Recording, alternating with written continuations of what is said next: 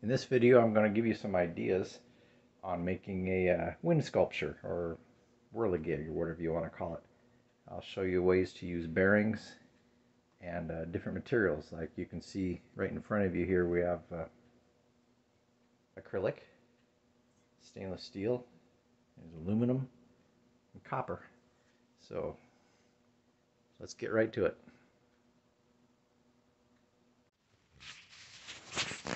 Okay, first let's take a look at these. These things are meant to look like flowers. These are acrylic plastic. One of the trade names is plexiglass. And I make them using this croquet ball. And what I do is I will heat up the plastic. This is a piece right here. Take off the paper first of course. I'll heat it up with a heat gun, and then wearing gloves, insulated winter gloves, place it on there and form it around it and hold it for about 30 seconds.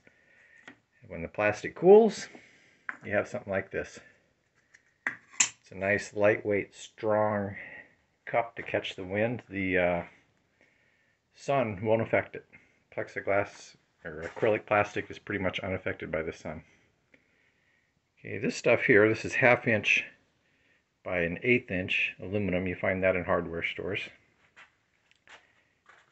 And this is a 1-inch version, or yeah, this is a 1-inch piece. I didn't have any 1/2 inch left. And you can form that by making something like we have here. You see the slot? It's pretty much the right size for the aluminum. You can then just bend it by hand around this circle to make bends. And so that's how this bend was formed. I then twisted it. I then clamped this half in a vise and grabbed this with a, well, in my case it was a wood clamp, and I just twisted it. Okay, this is a piece of aluminum I just cut out of a sheet that looks like it's a little more than 1/16 of an inch thick. We have on top here a nylon locking nut. You might call it a nylock. Everything's stainless steel or aluminum. This all thread here is stainless steel. There's stainless steel nuts down here. This bearing housing that you see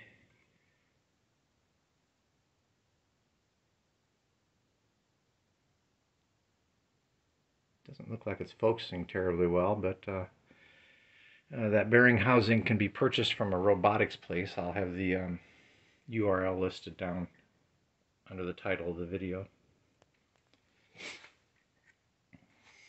We have the same setup over here, except this aluminum, you see it's an angle, it's L-shaped, and then I just cut a little curve to match these curves. These are simple little stainless steel cups that come with cheap kitchen stuff. And again, we have the 1/4 inch stainless all thread. Some more cups. And you see there's copper holding it all together. Now let's look into that copper a little bit closer. Okay, I got these springs on here. That's what holds it together. We'll release these 2 springs. And the bottom comes out. And here we have some 3/8 all thread. This isn't stainless. I didn't have any stainless on me. So 3/8 all thread, a couple of nuts. We got these 2 bearings you can see here. These bearings have a 7/8 inch outside diameter, 3/8 inch inside diameter. And so they fit perfectly inside a 1-inch copper T.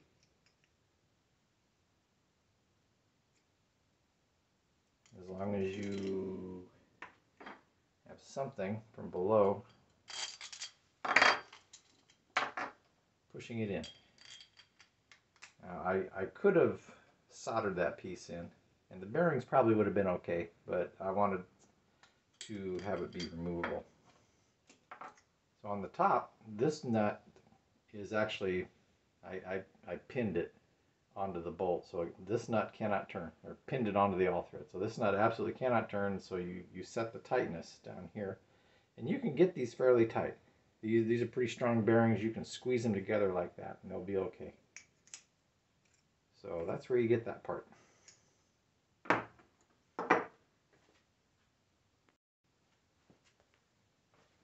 let's do some more bearing talk here. Here's those bearings we had inside the copper pipe. I had tried this once. This thing is steel. It was inside a big computer from the mid 70s.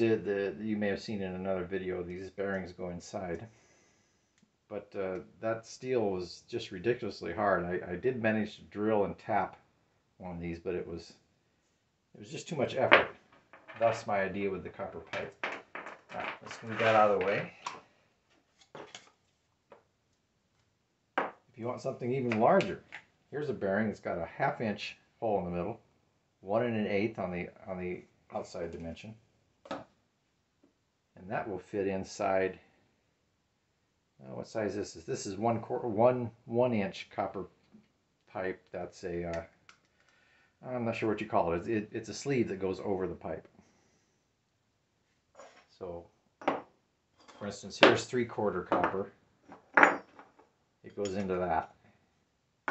Same thing with this. This is 1 inch copper, and regular 1 inch will go inside of it. But it will capture that bearing and provide what you'd call a bearing carrier, because that's kind of the whole trick behind all this. You got to have some way to carry those bearings. Okay, let's go a little smaller. I don't recall where these came from. These are an internet thing. They're 5/16 inch ID, and if you can see, there's a tiny little set screw on there, which is interesting because then that will clamp on to your 5/16 all thread, and then you would sandwich these together and probably have a piece of metal in between these with a hole in the center, of course, and as a way of housing that bearing and getting it to hold something. That's kind of up to you. These things, I don't recall where they came from. But those are 5/16.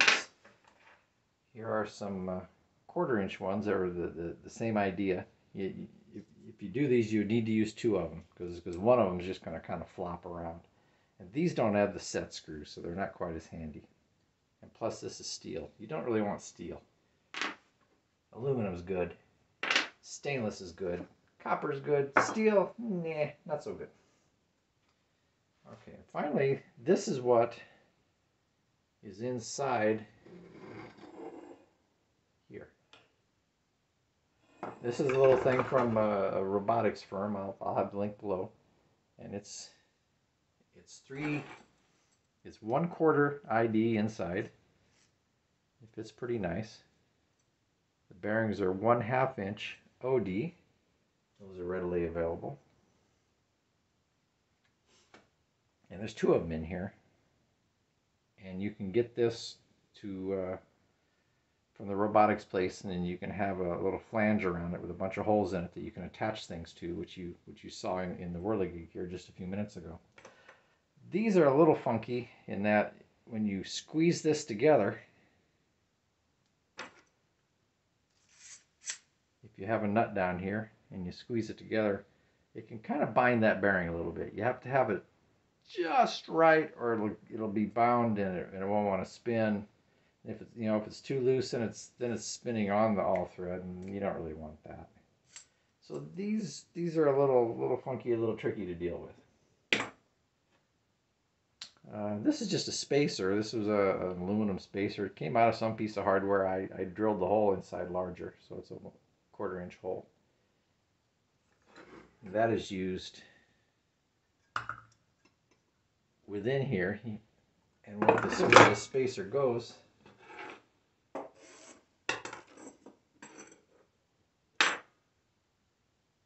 is on that. Because we need to get the nut away from this, because the nut will rub on parts. So, one more thing. Here we have something, if I can dig it out, and if you can see it.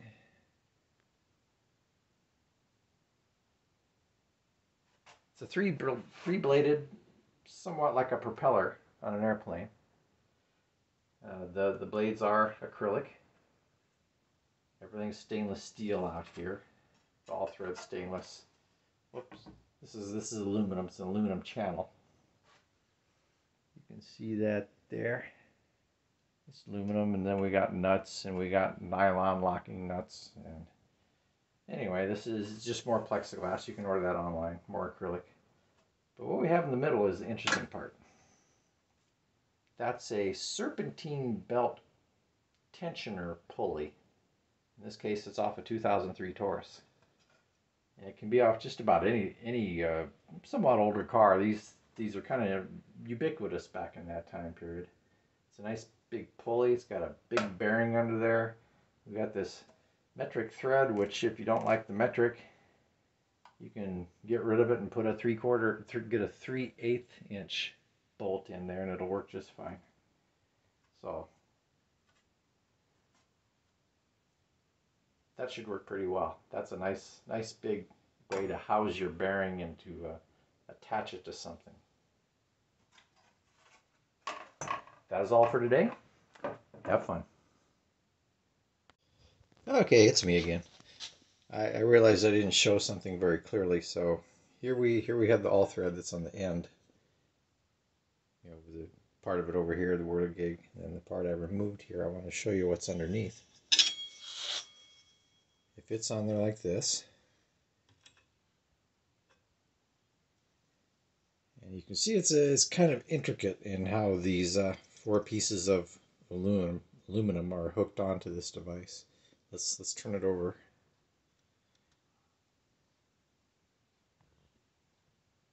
That star-shaped thing there is one of the things you can get from the robotics company listed below. And so that sits on, it's hard to do this with one hand. It sits on there like that. And this is where this spacer came into play. This spacer I mentioned I drilled a hole through. So the spacer sits on top in order to get this nut spaced out, because the nut doesn't fit down into this resulting hole very well. You see it's recessed now because of that star-shaped plate is on top of the bearing housing. So that's why I had to do that. And the little aluminum plate here, the circle, is just to keep water out of it. I didn't explain that either. So we just put that back on. Now we're done. Bye-bye.